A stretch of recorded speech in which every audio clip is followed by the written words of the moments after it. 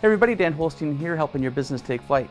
Have you and your leadership team ever found yourselves needing to make a critical decision in the business, but not having the correct data to make an informed decision and you end up making a gut decision that doesn't necessarily go well? If you've ever had that happen, stick around. I want to share with you how to put together an effective dashboard so you have all the data that you need at your fingertips to make lightning fast decisions.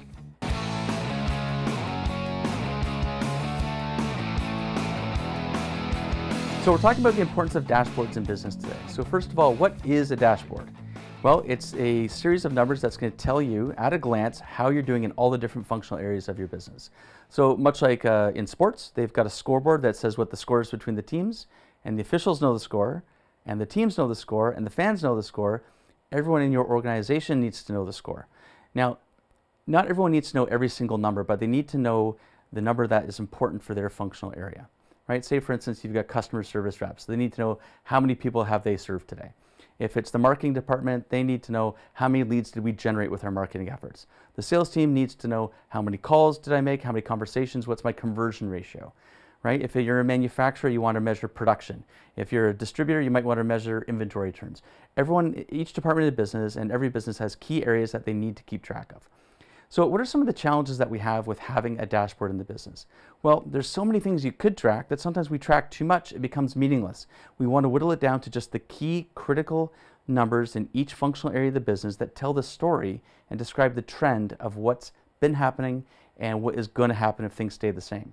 And that's important because we need to be able to understand that trend so we can make good decisions effectively and quickly to make sure that we're getting back on track if we're off track, or to continue to accelerate our results if we're on the right direction. Now, we don't have to have a lot of complication with dashboards. Some companies, it's just numbers on a whiteboard. They wipe out the number one week, put the updated number the next. The team has a meeting around it regularly reviewing.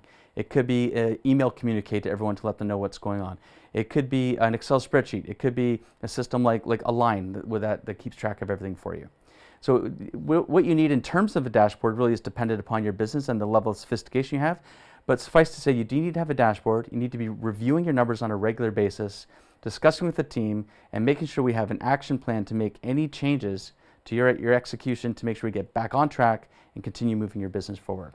So if you have any questions about dashboards or what numbers you need to be tracking in your business or how to track them, let me know. Let's have a chat, and I'm happy to help give you some guidance on that. And in the meantime, have yourself a fantastic week, and we'll catch you next time.